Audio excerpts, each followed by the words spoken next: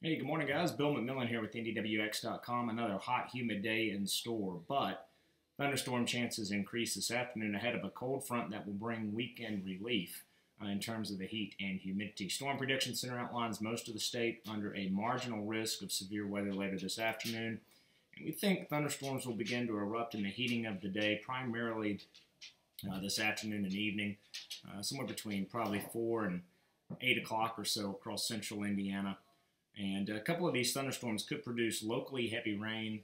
A couple of the thunderstorms could reach strong to severe levels as well as they move through central Indiana later on this afternoon and evening. Big story, though, heading into the weekend will be a big-time improvement with respect to the heat and humidity, but unfortunately not today. Widespread low, potentially mid-90s across central Indiana. Heat indices, again, between 100 and 105. But as promised, that relief is on the way. Just in time for the weekend. Friday, we'll notice, still kind of a sticky feel to the air mass. It's really not until we get into Friday evening when the drier air will really begin to take hold. But tomorrow won't be nearly as hot, low to mid 80s across central portions of the state.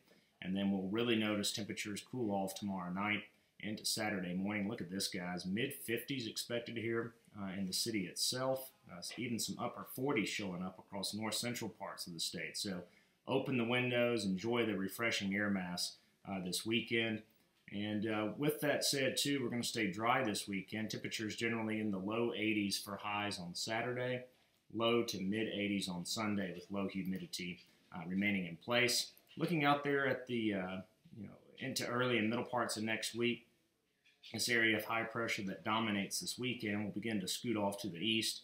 As a result, we'll look at a return, kind of a southwesterly flow develop, and that will result in a return of heat and humidity as we go into early parts of next week. Thunderstorm chances there on Tuesday and Wednesday, but not a big deal from an overall perspective. Another cold front will move in here the middle and latter parts of next week, and that will offer up more in the way of a better chance of thunderstorm activity. Guys, make it a great Thursday. Thank you, as always, for logging on to NDWX.com. Watch out for those storms later on this afternoon. We'll talk with you soon.